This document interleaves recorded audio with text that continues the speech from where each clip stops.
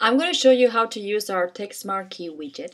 So this is a resizable widget, and you can actually adapt it to your different breakpoints, or in this case, I've chosen to stretch it to the browser's width. So let's open the options to see what styling options we've got. So you can change the marquee color and the marquee background color. So I'm going to, instead of this yellow, I'm going to change it to this dark blue.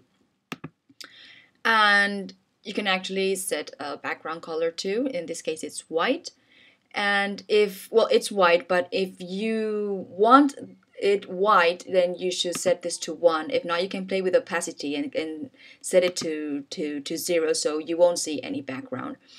And now the size is set to 80 pixels. So if you want to increase this, which is already big, you should also increase the padding, okay? So if you increase the size of the font, then you should also increase the padding size.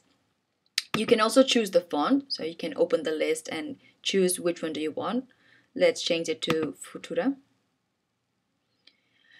And here in your general settings, you can choose the count and the speed. So the count, if you set it to 0, this makes it an infinite loop. And here the speed is set to 10. So if you want to